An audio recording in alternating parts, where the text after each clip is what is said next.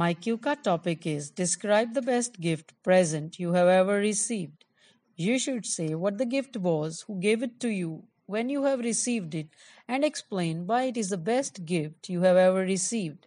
And the sample answer is I love gifts. Whenever I receive any gift, I feel very happy.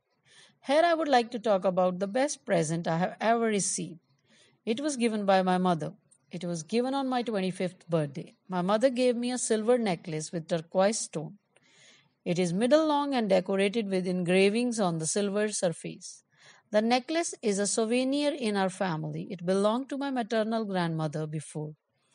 It is a very precious object and I wear it on very special occasions. I have worn it only twice during marriage ceremonies of my relatives. I always get compliment when I wear it. In our family, it is believed that this necklace brings good luck to our women and protects the wearer from negative energy. Turquoise is one of the oldest protection amulets and was also known as symbol of wealth in many ancient cultures. I appreciate this gift more than anything else because I know it has a special meaning. My maternal grandmother gave it to my mother when she was my age. I will try to keep the tradition and give it one day to my daughter if I have one. Thank you.